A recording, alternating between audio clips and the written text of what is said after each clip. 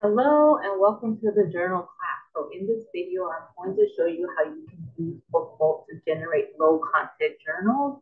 And then I'm going to show you how you can use KDP cover calculator to find out the correct dimensions for your cover, how to create the cover. And then in the next video, I will show you how you can publish your book. So here I am on bookvault.io. I will go to the resources section and type, click on interior wizard. Um, Here you can see there's like affiliate login, blog, pricing. You can log in. I have not logged in. So I am just on Bookvault and it says start for free. I'm going into wizards, resources and clicking on interior wizard.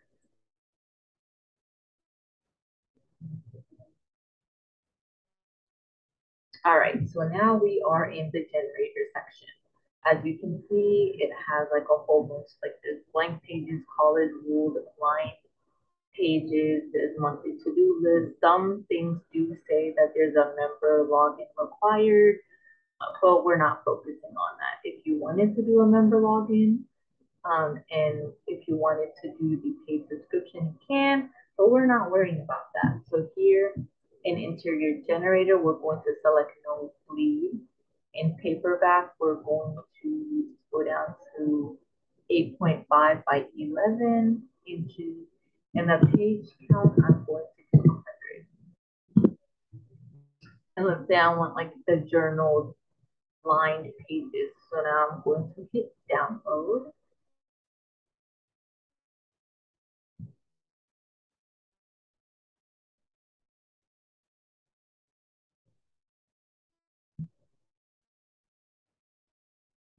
And now we have our line page, our journal. It has 100 pages.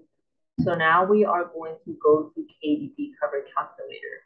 I literally just Googled KDP cover calculator, and the first thing that pops up is what I click.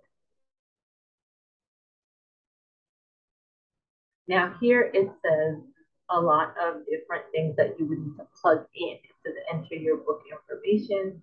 So we're going to select for binding type, we're going to select paperback. Interior type will be black and white. Paper type is going to be white. And page turn direction is left to right. Our measurement units are inches, and the trim size is going to be the 8.5 by 11 inches that we selected.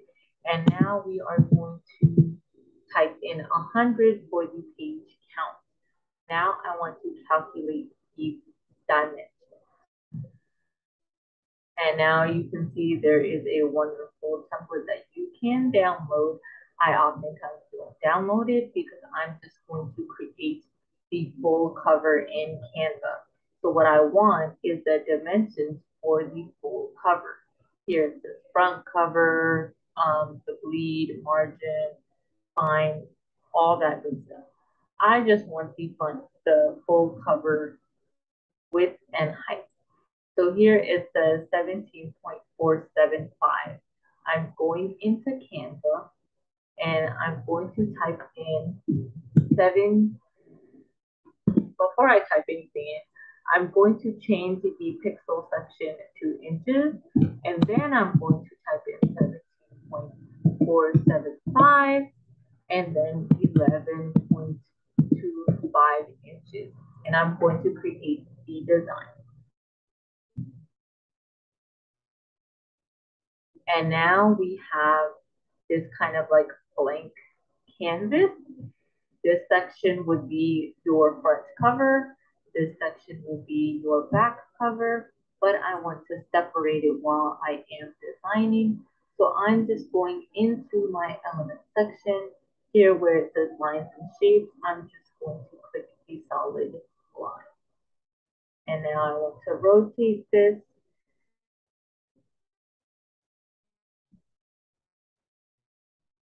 to maybe the 90-degree angle.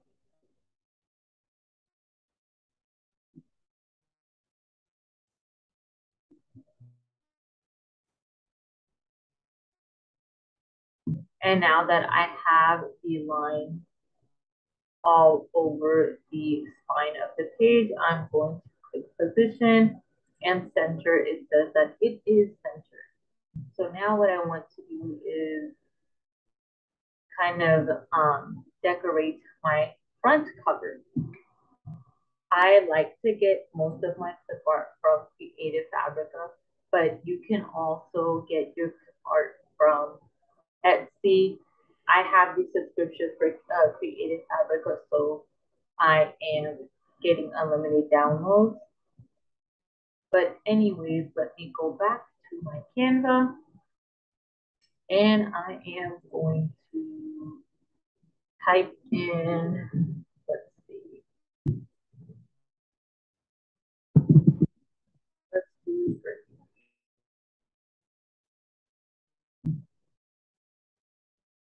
now I can use the backgrounds in the element section, or sometimes I even go into the background section of Canva and I try to type in some colors or words that I would think some fascinating backgrounds will pop up.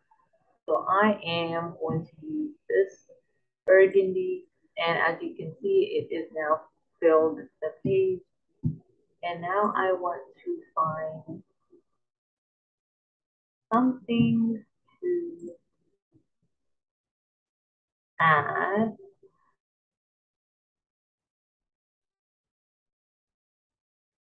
Let me add my clip art.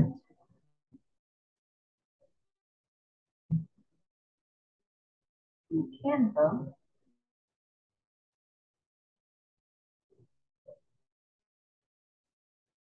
All right.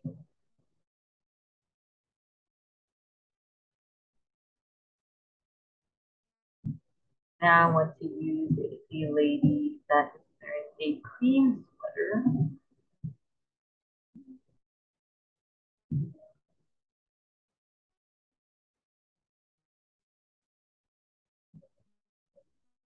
And as you can see, her legs are cut off. So I want to position her to where the cut off part does not show.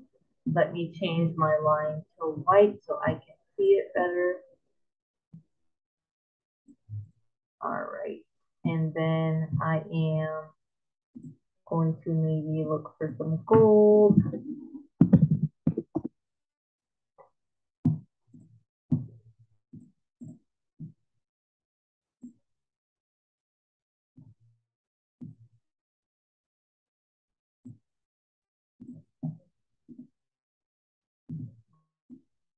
Now I like to keep maybe a half an inch away from the edge of my page just to try to keep in mind for the margin lines. I don't want anything being cut off when it is printed or published in Amazon.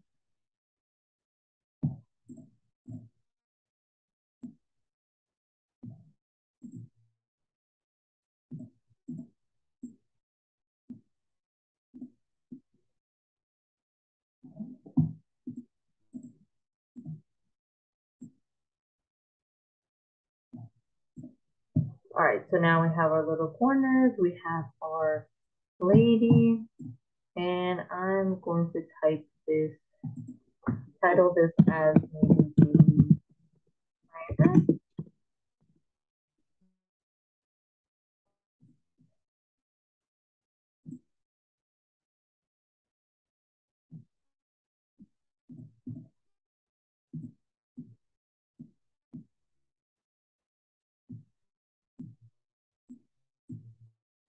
Now, of course, you can add this up here. I actually like to turn my title horizontal and kind of let it fit the lady's height.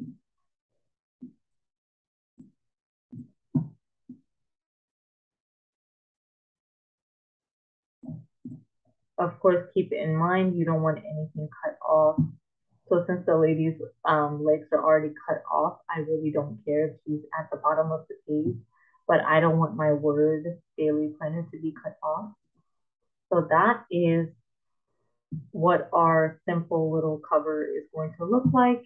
And then I can go to download and I want to change this as PDF print because on Amazon, they want your cover and your interior to be a PDF file that you upload.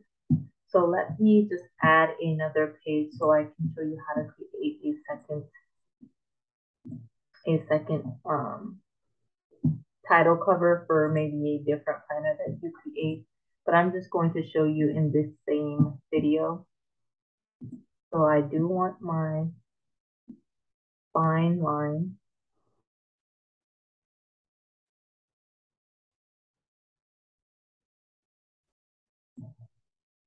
to be at 90 degrees.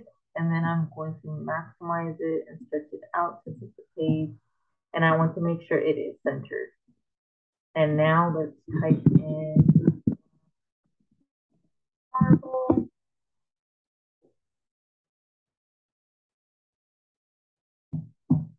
Or let me actually show you how I create one of my lighter color covers. So I'm going to type in yellow.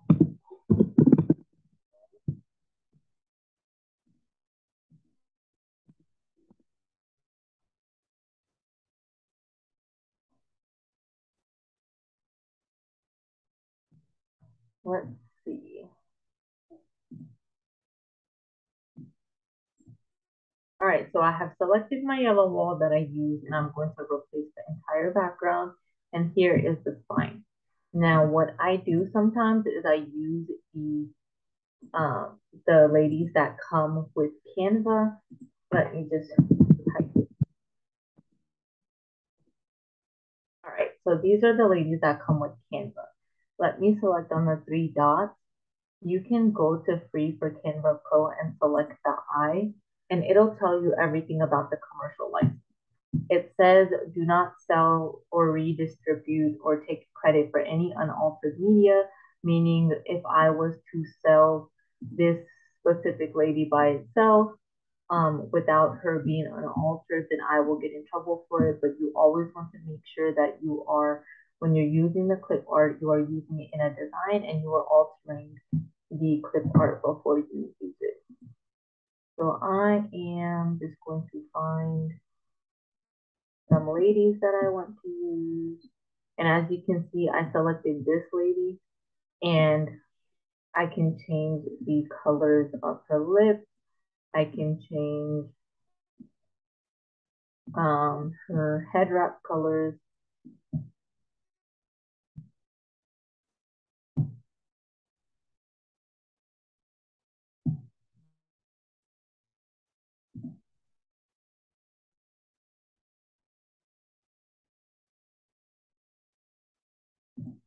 Now I'm going to select graphic. Let's see.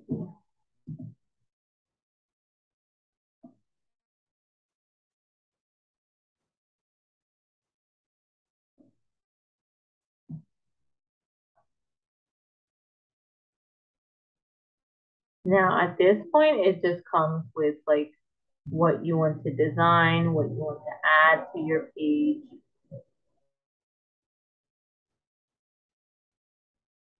And it can be very therapeutic. I can sit and design a multiple covers just by watching TV. I can it's very therapeutic. Okay, so I am going to click on a lady. I'm actually looking for some ladies that I had used before. So what I'm just going to do is go into my recently used and I'm just going to find the lady that I was using. All right. So I am going to minimize this lady. Maybe I can delete her and just use the ladies that I had used in my previous cover. So I want to minimize them so they can fit the page, but I don't want to cut off their body.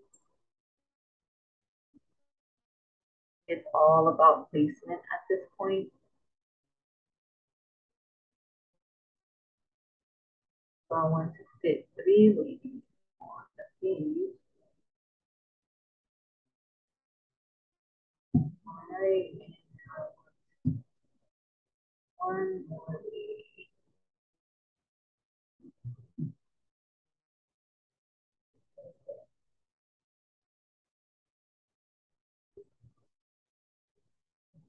All right, so now what I want to do is change the colors around. I want to maybe change the color of her head wrap. And then I also want to make her a little bit darker.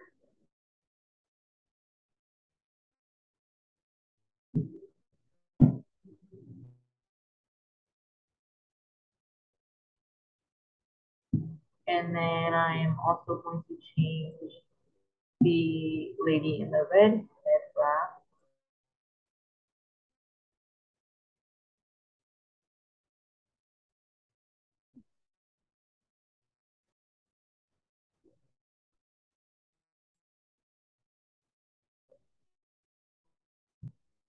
And now Canva's being a little bit pushy.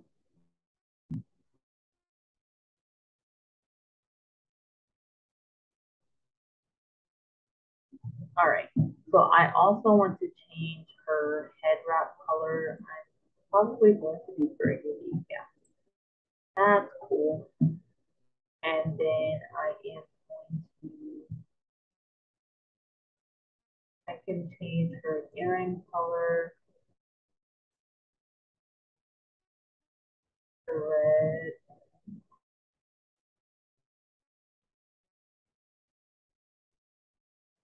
And now I want to add some text. So I am going to get the text box and I'm going to type in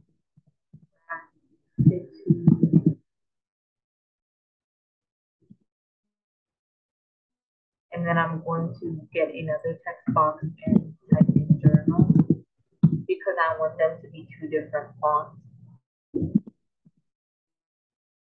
And now I want to find like a cursive font for journal. A lot of my fonts I get from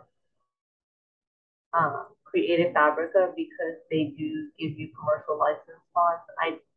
I use the font, but I don't use it to sell my designs because their fonts are only for personal use. All right, so now I have my cursive. Now I want to change the font for gratitude.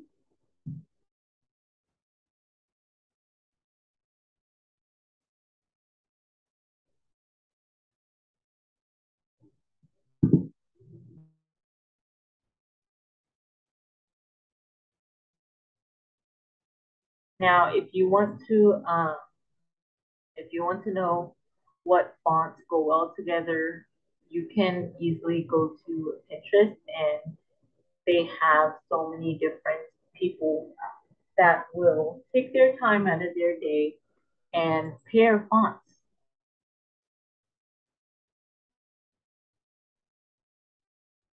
So I actually like the way that looks. So I'm going to maximize it a little. And then I'm going to just add the journal like that. And I added a little bit of kind of a rustic element to my cover. You can keep it this way if you want it, but I'm going to type in black paint splatter. And then you can see a whole bunch of different elements kind of pop up. I'm actually going to go back to what I was previously. All right, so this is black. What I ended up doing was I maximized it to fit only my front page.